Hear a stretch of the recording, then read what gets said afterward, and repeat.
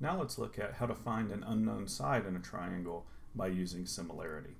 So we know that these two triangles are similar, that's given in the problem, and we're asked to find Q. The key to this is understanding geometric notation. The side labeled with Q is from J to L. So that's the first letter and the last letter. What that means is side JL corresponds to side AC.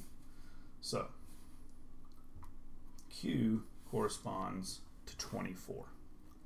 Now, you need one other pair of corresponding sides. You could do the same thing by looking at the letters. Sometimes you can just look at the picture and you can see that, well, the smallest side, 5, corresponds to the smallest side, 10.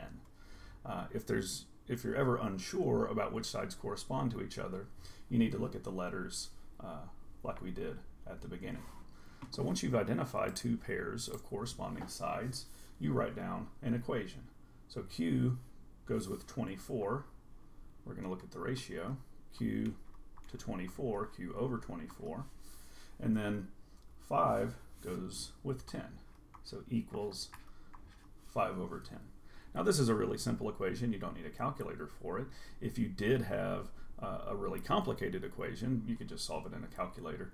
However, we just have this really simple proportion, so you can cross multiply. 10 times Q is 10Q. 5 times 24, I think that's 120. Divide by 10 on both sides, you get Q equals 12. So if we did this correctly, that should mean Q is equal to 12. And yeah, we got it right. Anyway, hope this video helped.